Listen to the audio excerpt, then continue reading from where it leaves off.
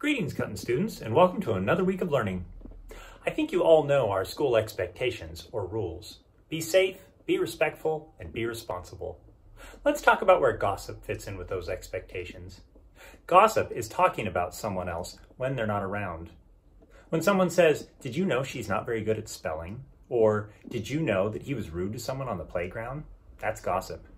And it doesn't matter whether what is shared is true or not. Some people think gossip is harmless, but the truth is it's hurtful, and that means that it's not respectful. Just ask yourself, are there any personal things about you that you want other people sharing when you're not around? Probably not. The next time you're tempted to talk about someone that's not around, remember the golden rule and treat others the way you want to be treated.